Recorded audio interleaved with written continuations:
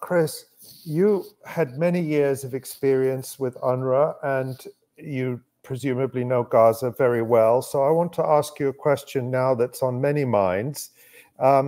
It seems like the James Bond-like Hamas command center that we saw depicted in that famous Israeli army animation a few weeks ago, the multi-layer command center with conference rooms and big weapons storage depots and tunnels hither and to, was not under Al-Shifa Hospital. So is that command center under one of the UNRWA schools, in your opinion?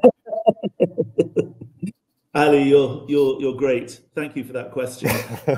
Strangely enough, I mean, you probably remember from 2014. Again, there were tunnels under schools, and I can tell you from truth, as far as I'm aware of the truth, we had no idea of that. Hamas, strangely enough, didn't sort of phone us up and say, "Hello, we'd like to build a tunnel underneath your school," or "Hello, we'd like to build a thing underneath your food distribution center." This was a secret operation. You're not. But there weren't. But just to be clear, there could have been tunnels going under, because, as far as we understand, there are tunnels everywhere in Gaza. But you didn't. Yeah, but I'm saying you didn't have tunnels coming up into UNRWA schools. Oh, absolutely not. I mean, we would definitely have heard about this. I mean, I don't know whether you know, but there was an American program called the OSOs, Operation Support Officers, something or other. And basically, when there were all these problems, in inverted commas, with UNRWA neutrality, there was the big textbook issue where we had to use PA textbooks. And the Israelis would sort of point out that there was this depiction of Israel, or there was a map without Israel on it. In response to that, and many other staff neutrality issues, for example, teachers posting stuff on Facebook postings which glorified terrorism and war and violence and was allegedly anti-Semitic and all this stuff. A big thing was set up with UNRWA, and under that program, each facility was visited by an international staff member who inspected it. I'm pretty sure it was every month, and they would look for jihadist murals and this, that, and the other. And as far as I'm aware, from 2007 to 2019, my 12 years in UNRWA, there was never a single incident of a sort of tunnel that came up in an UNRWA school or anything like that. So I think I can, with my hand on my heart, dispel any suggestion that took place. There was the 3 incidents in 2014, I'm sure you remember, Ali, where we found weapons components in our schools. Now, you remember the 2014 conflict happened during the summer holidays, and our schools were shut up and they were mothballed for the summer. And in that context, where there was no UNRWA staff there, militants did get into the school and hide rocket components there. And when we found out about them, and this wasn't publicized much at the time, though I did tell journalists, we phoned up the Israelis, the Americans, and the PA. Those were the 3. And, Mark Regev and co gave us no credit for that. When, we were taking a real political risk. A war was going on, and UNRWA, with its unarmed staff and, 13,000 of them, or 12, whatever it was in those days, and, 1.5 million refugees, we said to the Israelis, we have found weapons parts in those schools. What did the Israeli Hasbara, propaganda machine do? It accused us of collaborating with terrorists to fire rockets into Israel. I mean, and that was part of a huge campaign of lies and disinformation that was mounted by the Israelis. I mean, I always remember the Jerusalem Post.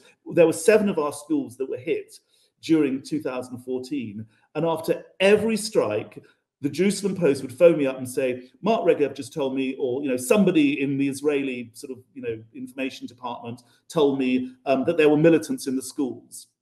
And of course, in the chaos of war, we're humanitarian workers.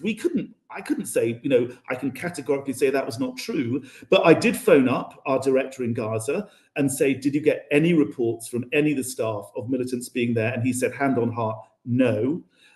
It wasn't until after the war, when we had a board of inquiry, where the guns had fallen silent and we could investigate it in the cool light of day. And we found that that was not true. You know, very largely, there were no militants in our schools. So there was a huge, huge campaign of disinformation and lies put out about us. And I was dealing with it. I remember one occasion I went on, is it NBC's Meet the Press or Face the Press program? And Netanyahu was interviewed just before me. And when I came on air live, standing in front of a camera broadcasting live to America, the host of the program said, "I'd now like to show a video of rockets being fired out of an UNRWA school." And I said, "Listen, guys, I can't see this. And it's really unprofessional journalism of you to expect me to comment on a video I can't see." But the interview went on, and I said, if it's true, we'd condemn it, and, blah, blah. We take steps to make sure our schools are neutral, etc. When my interview was over, I went down, I called up Adnan Abu Hasna, a wonderful program public information officer in Gaza, and he said, "I saw it. I can tell you that was and I can't remember the exact school, but it was a PA school." So I got back to the program in Washington and said, "I would like categorically to deny that lie that you've just broadcast that was given to you by the Israelis." And actually, they were forced to admit that it was untrue. And not long afterwards, the presenter of that program was reassigned somewhere else. And I think it did make an impact. But it was a rare example of where, in the heat of war, a humanitarian organization was able to correct some of the disinformation. But, this is a classic one, the video scanning the cross-section down Al-Shifa, and you get to this sort of Dr. No kind of boardroom with a flat screen television. I mean, I'm afraid to say that the Israelis are the victims of their own propaganda, because it's now, this was a casus belli. This was a reason to attack a hospital, right? So, and the Americans, I think even Biden sort of said he'd seen evidence and, this, that, and the other. And, and it had the sort of, the Israelis, put it around. It was part of their, hats off to the Israeli Hasbara machinery. They got this message out there that there was a command and control center underneath this hospital, and that's why there couldn't be a ceasefire. They had to attack, blah, blah, blah, blah, blah. Well, as part of what I hope will be a war crimes investigation by the ICC when this whole thing is over, I hope that the commander and they will know, the Israeli army, who is responsible for planning and executing the attack on Al-Shifa, I hope that there'll be an arrest warrant, or he will be forced in some forum, and I hope it won't be an Israeli forum, to account for his decision. I mean, after 2014, we had, I think it was called the MAG, it was an office in the IDF, which sort of did investigations. And I'm afraid to say, it never got to accountability. The Israeli investigations that took place after 2014 were not independent. They were not thorough.